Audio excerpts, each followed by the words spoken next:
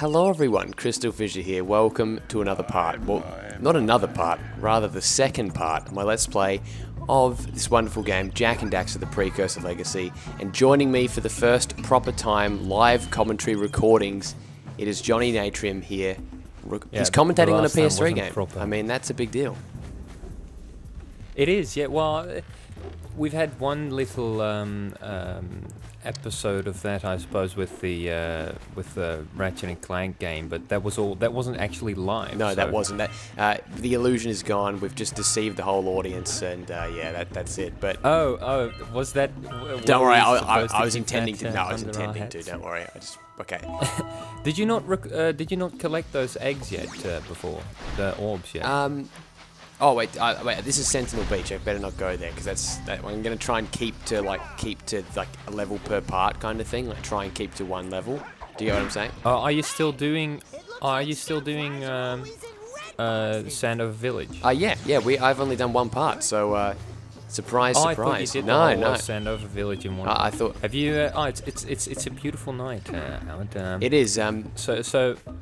What have you done so far? What have I done? Nothing. I've literally just quickly done Geyser Rock, or as I like to call it, Geezer Rock, and oh right, there's a training level. Yeah. The much forgotten training level. Now with Sandover Village, actually, there's not too much to it, so I might end up just doing Sentinel Beach as well, because it's kind of like well, that's the thing about Jak and Daxter is the levels aren't completionist in the way where like Crash Bandicoot, where you just go to a level and that's it and you're done. Well, yeah, it's amazingly just fluent. It just flows over into one another as like one big world. Yeah. While it's still kind of, you can still tell the difference between a different level. Yeah, they're still themed, so to speak. They still have their own separate theme to them. But there is, I mean, Sandover Village, I guess there's not, I mean, you could say there's not a lot to it in terms of quests, but there's a lot of characters to talk to, and and rather it's more of an exercise in kind of branching you out to the other areas in the first place. It's like saying, here, this is the main character's home. You know, here's what you have to do. I want you to go down to Forbidden Jungle. I want you to go down to Sentinel Beach. Blah blah blah. Well, that's Fire Canyon. Is it? Will this? Wait, hold on a sec. Will this count? Oh, you know, screw it. I'll get that. Oh my god! What do you mean? I'm an anarchist. I was just seeing if that counts towards my Fire Canyon orb collection. Do you see what I mean? I probably does. Yeah, who knows? It doesn't matter. I'm not going to keep it as like conform like that. All right, so with this level here, this is Sandover Village, and basically there's a few tasks to do in this level. This one's probably the most probably easiest one. Really, it's just herding a bunch of, what are they called again? Like yak cowlicks? No, that's a Spyro. Fuck. There's the cowlicks from I don't know. Yaks. Yakety yak. I don't know. Jacks. But yeah, this is one of the first memories that would pop into my head if I thought of my time as a kid with this game, because well, you usually tend to remember the start of the game, I guess, since of course, I don't know. Of course, I mean, this is iconic for me. Yeah. I've got a lot of memories that we'll be talking about later on and stuff like that. But you know, it's funny. Just one thing I noticed is how awesome these guys look. But look at the animal abuse. Oh, I mean, they just fucking fucked him up. Yep. I mean, that was funny. And the sound effects are so real. It's like, you know, I've just fucking murdered you. I think that I thought their asses looked red as well or something. Oh god. Or maybe. Oh my god. They are. No. What has this farmer been doing? Jesus. He's been practicing with. He trust me. And he then knows. And then there's blood on the horns as well, so he's been doing it the other way around as well. It's you. Just resting my tired bones. I've been trying to get those ornery cows back into the pen all day. Some strange creatures tried to steal them earlier. You think you could help an old man and try to get him back into the corral? I can help you. He kind of looks Asian to me, actually. Exactly. Yeah, he looks Asian, but he kind of talks Southern-ish or something. Now, I just want to have a quick look. I think I can put subtitles on. Can I? Oh, wait. Can I put subtitles on? Oh, yeah, that was cool as well, yeah. Like, that was like the first time I had the... I had the vibration thing or whatever like as you were hitting stuff. The dual shock, as they like to call it. Yeah, exactly. Yeah, me too. I mean, I had it with PS1, but I definitely noticed it quite a lot with this. Do you know what I mean? Like it was like quite an experience. That was kind of like the, you know, like development trying to work into more extrasensory kind of things. Like, oh look, you can feel it. You know what I mean? And I kind of, you know, it's largely forgotten DualShock and analog and that kind of. I reckon, but they use it well in this, sparingly but well. Hey, my yak cows are still on the loose. What do you mean? I thought I already got him.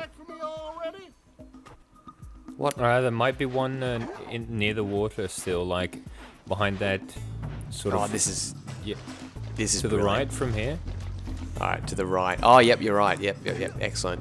There's just something so like peaceful about this, you know? Yeah, exactly. Those little flat, like levels or something. What are they meant to be? That's kind like of Asian as well. Yeah, that's what I was thinking. I really get like a whole Asian thing from this, and I don't know if Asian animal abuse is a thing, but yeah, let's hope not. There we go. Well, their skin. Let's go talk to him. Yeah, look. Okay, what? Can I move the camera? No, I can't move the camera under. I was gonna try and like, wait. Yeah. You want to look under the asses of them? Yeah, that's a bit perverted to say the least. All right, here we go. We'll get our reward now. Oh, How's well done, here? my boy. You actually got those flea bags back into the pen. Now I can sleep in peace. Take this parasol for your trouble. Good stuff. There we go. Alright, that's our, I don't know how many power cells we got now. Actually, does it pop up? Yeah, 5. Easy. Alright. It's ridiculous. This game is just the perfect combination of like free-form gameplay and production quality. And you know what as well, I kind of get this in a much better way, I will say. But you know, obviously you know Super Mario 64, how there's like all those crazy jumps and tricks you can do with Mario. I feel like it's very similar with this one as well, like with the roll jump. Yeah, except this one feels more. It's proper. It's fucking proper. This is probably like, as a platformer, it might be like the most sort of natural and intuitive controls. Like, it's fun even to just walk, run around with Jak. Yeah, it's the way he kind of flails around, like he's like all, you know. Yeah, he's like super animated and super fluid. Which clearly I think comes from their development on Crash Bandicoot. Do you know what I mean? That kind of cartoony style of Crash, and then kind of upgrading to a it's certainly like it's way upgraded from that. Now I'm just trying to think, what else do I need to do? I know I'm definitely not done yet. But what do you still need? Well, I'm just trying to think. I think I've got to talk to a few guys to get some missions. Well, the guy inside that house where it just passed by, he's got a mission for his muse on Misty Island. Oh, that's right. Here we go. And we'll talk to this guy too. I think this is. Oh yeah, this is it. This is him. Hey, little furry dude. Oh, I thought for a moment you were my muse. You're what? Haven't you ever seen a muse before? It's a little glowing squirrel about your size, full of spunk, and crazy as a lark. Full of spunk. I get it. Like a sidekick. As a matter of fact, without my muse, I just can't sculpt. With her around, I see beauty in everything, you know?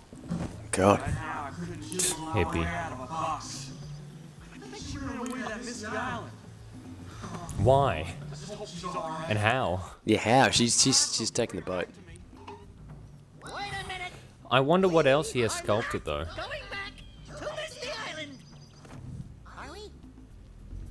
All right, here we go. Because if he sculpted some of the stuff around the, around Sandover Village and stuff like that, he's bloody great.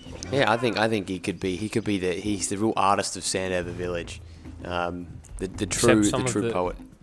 Yeah, except some of the stuff is, of course, like remnants of the precursors themselves. Yeah, that's very true. That's what we shall find out later on as well, kind of storyline-wise. Now look, this guy. Look at him. This is Mr. It's Jak in 30 years. Jak. Well, hello there, my dear boy. You've caught me at a most inopportune moment. I was to set off on my journeys yesterday, but I seem to be a spot short on the old Precursor orbs.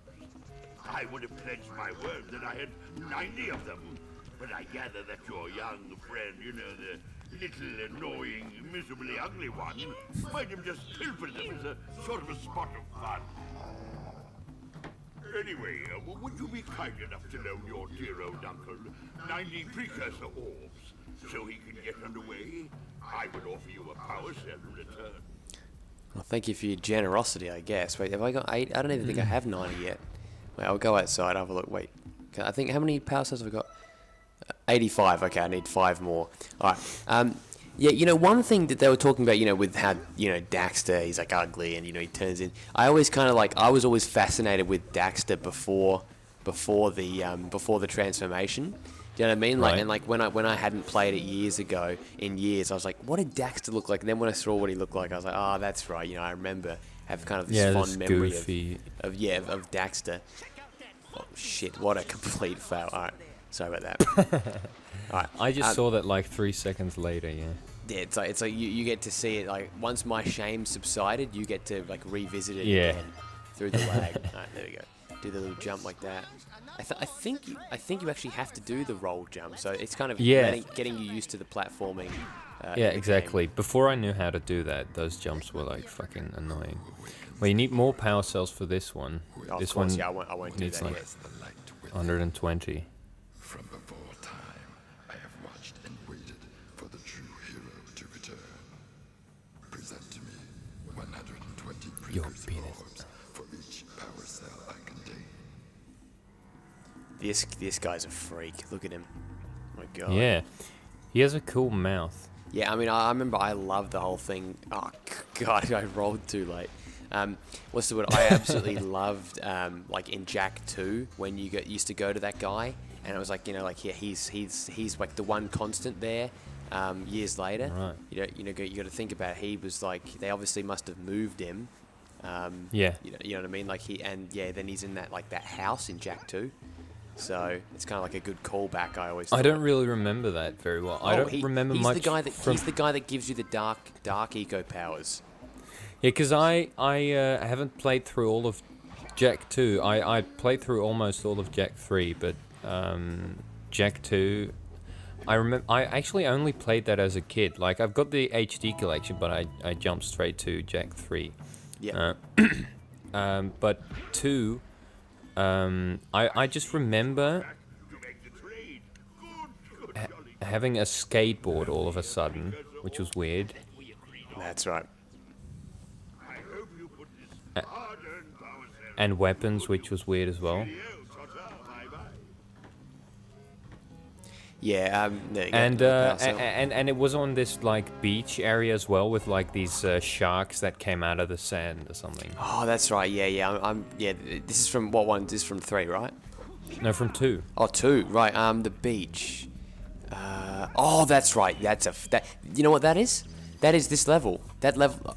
Oh well. Oh shit. Well, actually, fuck spoil. That level that you're talking about, the sand people. Is thing, returned. Is that 200 years later? Holy shit. No, the storyline of this game is just ridiculous. How, like, in a good way, like the second one story, that's one of the reasons why I love it so much, is because like there is such an incredible story to this. I always thought when I was younger, you know, and still to this day, I think it was really quite good. But yeah, we'll talk more about the story later. I want to kind of get more into Gol and Maia, the main villains of this game, because I think they've got quite an interesting kind of. I've just got an interesting kind of thoughts about that. For now, this is actually this level done. This is really just kind of like yet another kind of tutorial type thing. We'll get into proper gameplay You now. haven't got. In the next You haven't got all the all the power cells in Sandover Village yet, but but we can't yet. Yeah, exactly. So yeah, for now, because we've got to do the Misty Island stuff, we'll do that later. We'll probably do, we'll do Sentinel Beach Well, you first. need the orbs for the. Yeah, I mean, so I'm not thing. gonna have another part that's titled Sandover Village, because I think like basically everything's been explored. It's just a matter of going back. Yeah, and, you can. Well, you can pick them up along the way, pretty much almost. Yeah, that's the way I want to. Yeah, that's the way I have it. While Sentinel Beach should be, I'm pretty sure, self-contained. So, well, I think you need to return, unless you want to do the jungle first, because to complete Sentinel Beach, you need to activate the electricity in the jungle. oh, you're very right. That is a good point. Oh my god! And you know, no joke. It's Forbidden Jungle, right? That's what it's called. Yeah. Yeah, that level, I struggled with that when I was a kid. That is not an easy level. Like, that is I actually completely forgot about it. Actually, all right. Good stuff. Oh, I loved it. I loved when you. Oh yeah, it's fantastic. Music ran into the boss there. It's like, oh, it's so fucking expansive. And then there's this beautiful, like, you know, on the surface you've got this cool jungle with these traps and stuff and all this shit to do. And then you go like into the bowels of the earth. And then once you beat the fucking boss, you know, those enemies that come out of the ground, they actually get permanently like deactivated. That's right. Yeah. Well, we'll. Oh, the music. Oh my god, that is atmospheric. Okay. All right. I'm gonna have to calm myself. I'm calming myself. We're gonna end the part. I'm gonna calm my tits, and yeah. And look forward to seeing all that stuff I just teased. Yeah. Well, this look at that teaser. That is just that's an unfair. You know, I actually will apologize right now. Sorry for putting you guys through this. I know that this has given you huge blue balls, and yeah, we'll speak to you in the next part when we go visit this wonderful level. See you then. Yes, sir.